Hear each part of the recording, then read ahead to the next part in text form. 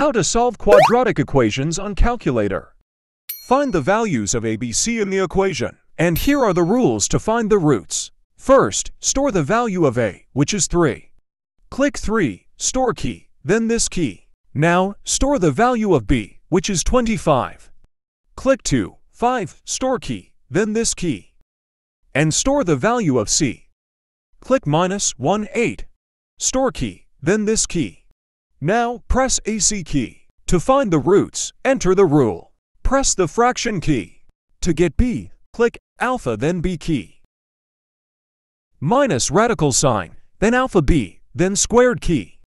Then minus key, then 4, then alpha a, and alpha c. Then press the down key and click 2, then alpha a. Now click equals to get the first root. For the second root, change the minus in the rule to plus, then press equals key. Done.